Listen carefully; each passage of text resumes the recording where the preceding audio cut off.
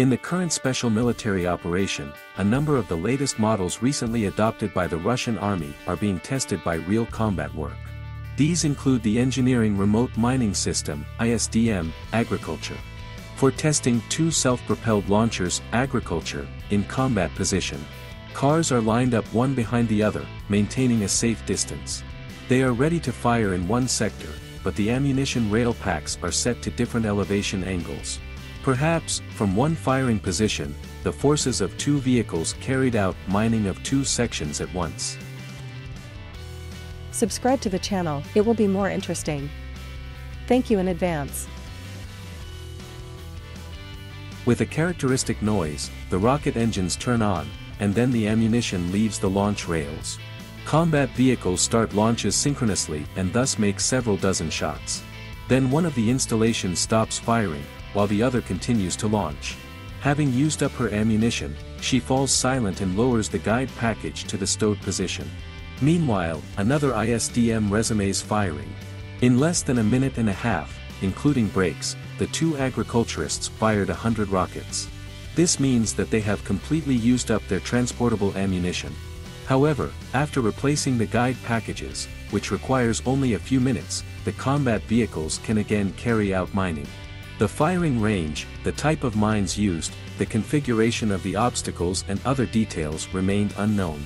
At the same time, it can be assumed that the barriers created by two ISDM Agriculture are fully consistent with the current situation on the site and should have the required effect on the enemy. A promising remote mining system using the principles of rocket artillery was developed over the course of the 10th years at NPO Splav, named after A.N. Ganichev, with the participation of other organizations and enterprises. All major design work and testing of new technology were completed by the end of the decade with all the required results. On June 24, 2020, the first samples of Agriculture were shown at a parade on Red Square. The first production systems, Agriculture, entered the combat units in starting from 2020, a new type of equipment regularly participates in various maneuvers. Since last year, serial vehicles of combat units have been involved in such events. As part of the exercises, all the main characteristics and capabilities were confirmed, as well as new methods of using equipment were worked out. During the development of ISDM Agriculture, a number of interesting ideas and solutions were used. It was due to them that a high level of performance was achieved and wide working and combat capabilities were obtained. In addition, significant advantages are provided over other domestic remote mining systems. The main advantages of Agriculture are associated with the chosen architecture. In fact, this system is a multiple launch rocket system for a special ammunition. It is capable of sending dozens of missiles with hundreds of mines on board to a given area in a minimum time. At the same time, the jet launch method gives a firing range of up to 15 kilometers, several times higher than that of other mining systems. A 122mm rocket for Agriculture can carry a payload in the form of mines of various types and for various purposes. The exact types of products used have not yet been named, but it has been reported that only modern products equipped with a self-liquidator are used. Each projectile carries several mines and scatters them over a certain area. All technical information about this system is strictly classified for now. Ready-to-use ammunition includes 50 shells, which simplifies the setting of large barriers. The missiles are placed in launch rails assembled in two transport and launch containers. The installation is recharged by replacing the TPK, which takes only a few minutes.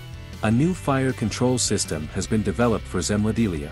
It includes satellite navigation and weather sensors, a computer, aiming controls and other equipment.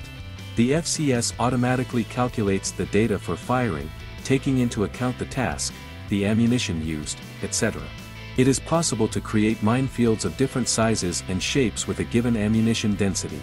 Mining maps are also automatically created and transmitted to the command post. ISDM Agriculture is built on a 4-axle truck chassis with high cross-country ability.